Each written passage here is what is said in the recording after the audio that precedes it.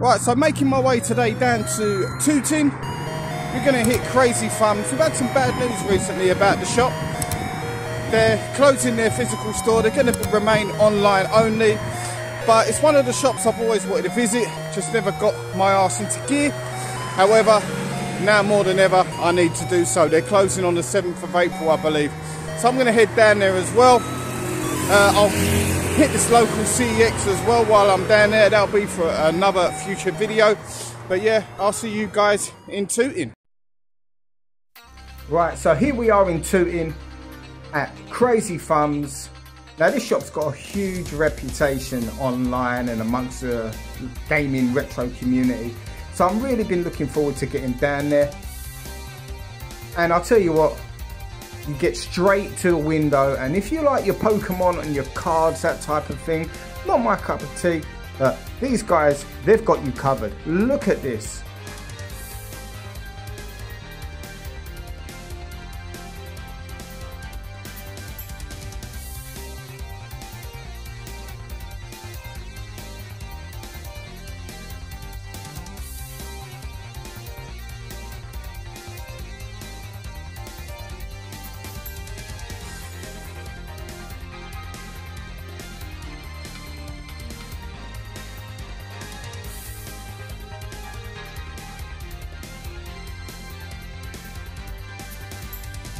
I have to admit, I denied plenty of times about that Sega Saturn there boxed. It's one of the consoles I really want. I've got most of what I want, but a Saturn I'd like to get back in the collection. Anyway, here's a small overview of the shop, and there is Josh behind the counter. And may I just take the time to say how welcoming Josh was. A real asset to the shop. Really enjoyed talking to him. And if the owner of the shop is watching, give the guy a pay rise. No, in all honesty, Josh, thanks for your hospitality. And yeah, it was great there, and I hope to see you again soon. We've got a very, very solid Switch selection here. And one of the good things about this shop is they cater for practically everything. You know, so the modern consoles, they don't leave them out and only have certain games and that. They really do have a great selection on the current gen stuff.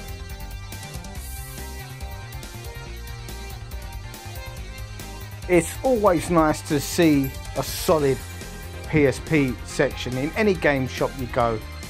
Unfortunately, quite a small selection of Vita stuff here, but that seems to be the case everywhere you go.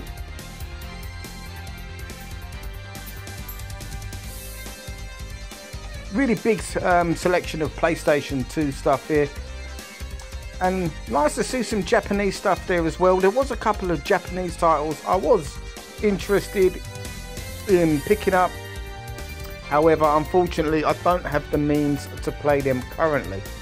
That's something I'm going to be looking into at some point in the near future.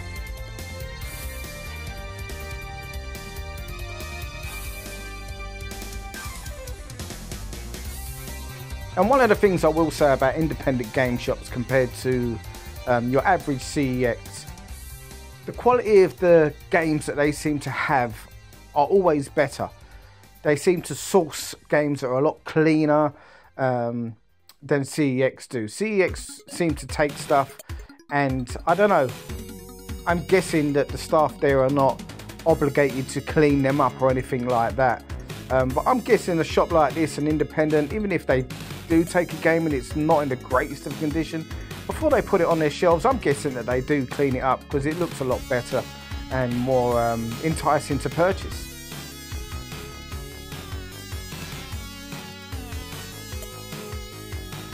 Pretty small section of PS3 stuff there. No essentials there for all the people that are collecting the essentials right now, and there's a lot of them out there. Now, not my cup of tea here, but I do like your big box PC stuff. I think it looks great, and it's kind of something that, you know, I'd like to have on display. But yeah, I've never been a PC gamer, but I do love the big box stuff. It kind of takes me back to those days when I was buying games on the 8-bit computers and then progressing to the 16-bit computers. You might have seen Rise of the Robots there. It's an absolutely beautiful box. I love the artwork. It's just such a shame it's a absolute travesty of a game. Now look at that there. I think that's on the Amiga. Classic Paul Gascoigne.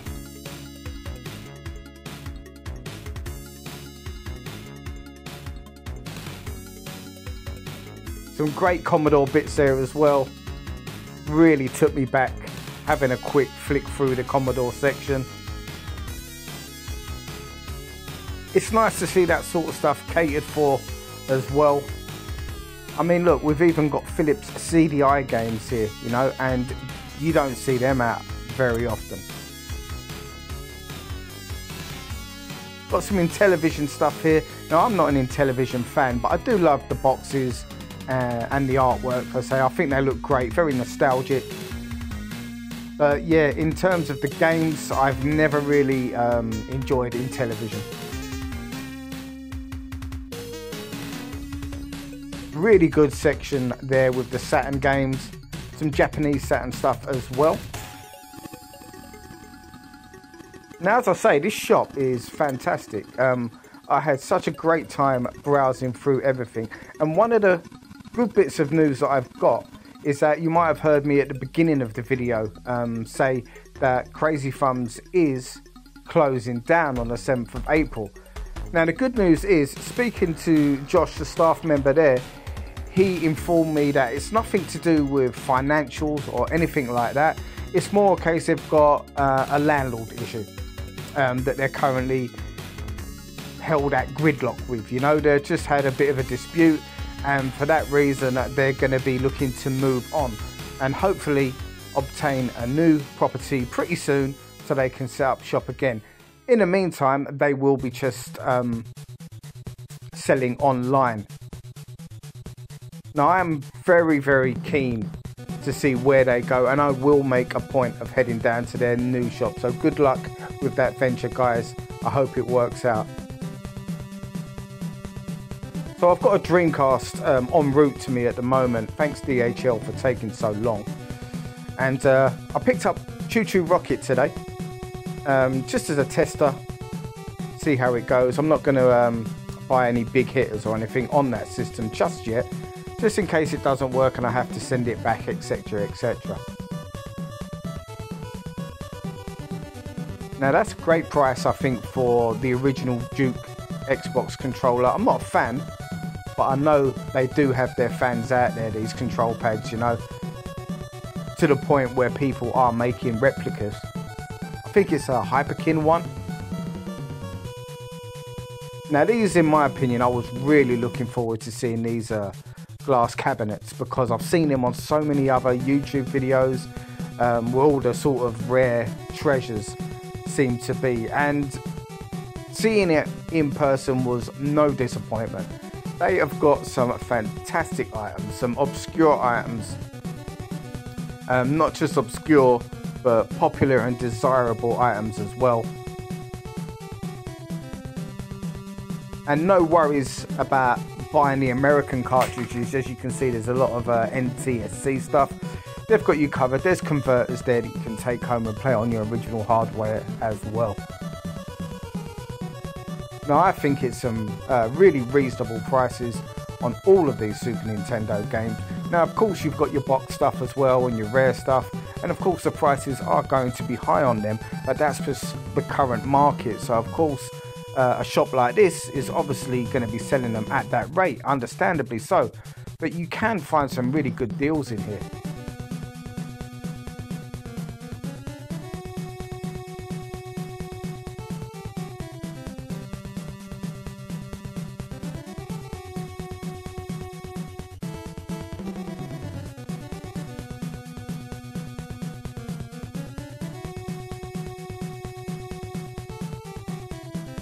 Now, those boxes for the N64s, they were almost mint. Great condition, and that's amazing for a console that's, what, nearly 30 years old or so.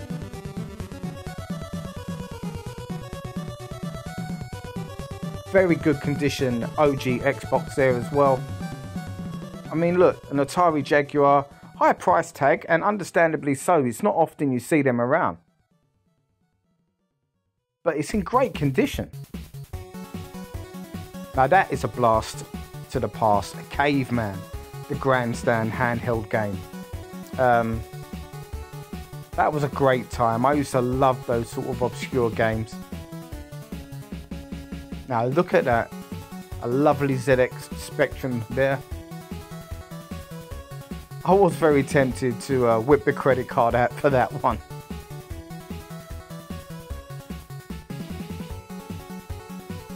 There's a real heavy hitter there. R-Type DX on the Game Boy Color.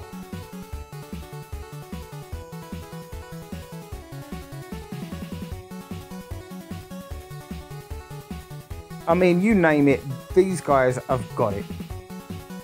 And like I've said on multiple occasions, every single item that's on display in this shop is in amazing condition.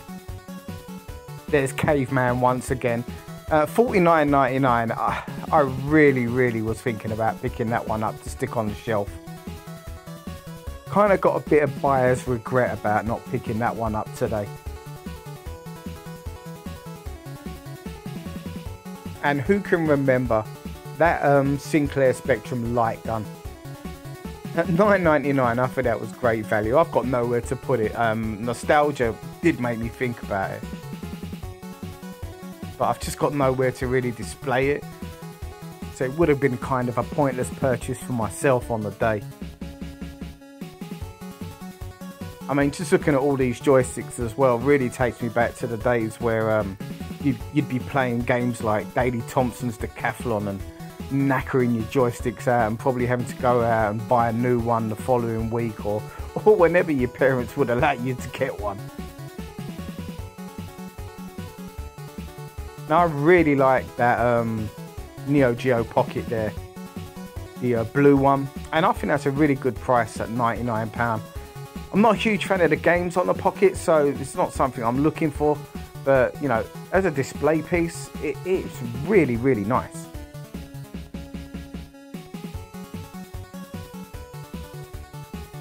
Outrun Europa there. I remember that one coming out. I think it got some poor reviews back in the day. And an absolute stack of NES games here.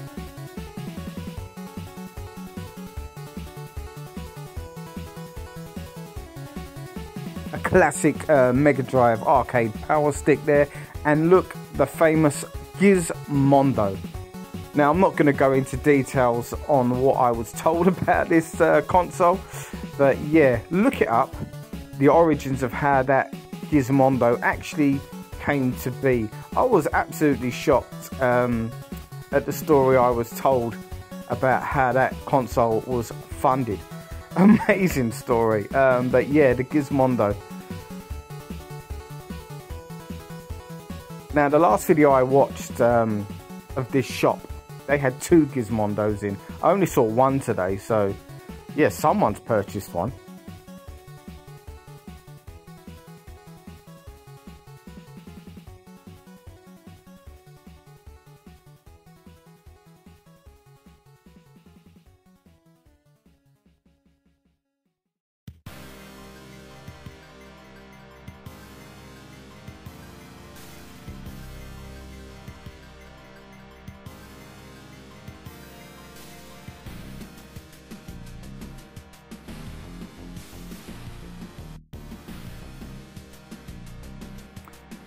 Now, whilst in here, it'd be rude not to check out the Wii section, as Wii is something I'm collecting for.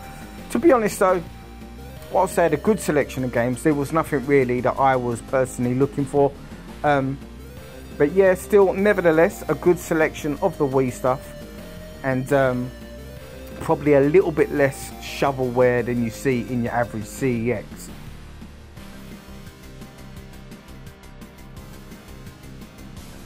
Same with a 360, very well represented in there. Got all the games you would expect.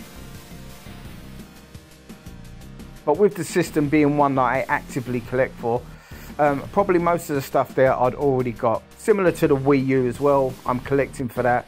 And there wasn't anything that I want or need for the system on the day. I keep saying I'm not going to go for a full set on the Wii U, which is why I'm probably ignoring some of the lesser known titles, or rather ones I'm just not interested in.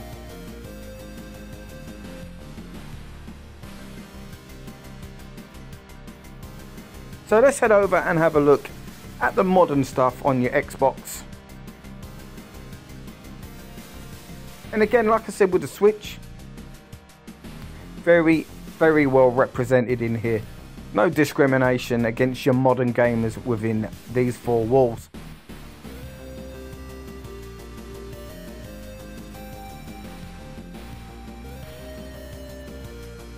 Now I've recently started picking up a few more bits on this system and the PS5 where possible.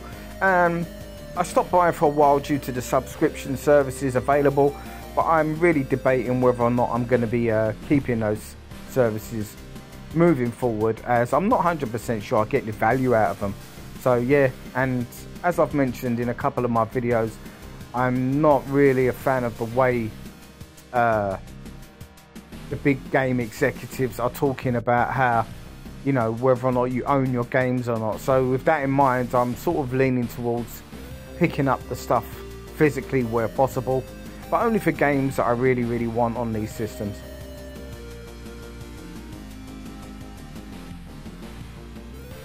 Got Resident Evil 4 there at $29.99. I think that's a good price.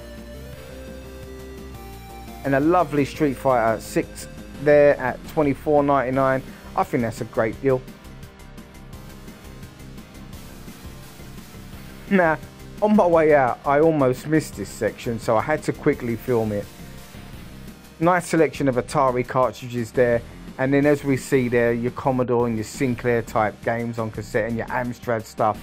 Now this really took me back. I was an Amstrad kid, and yeah, this is how we used to do it, kids. This is how we bought our games on cassette. So what with it being an end of a month, financially I wasn't there to buy much unless I used a credit card. So pickups today, not too serious, but nevertheless I still had to pick something up on the day, and I definitely will be checking the shop out moving forward once they manage to obtain a new location.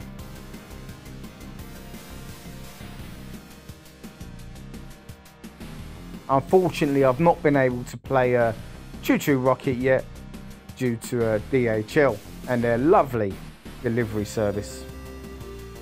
Right, anyway guys, that was Crazy Thumbs in Tooting. They're open till the 7th of April, physically 2024. So if you're seeing this video, try and get down there. You've got a few days. It's an absolutely fantastic shop.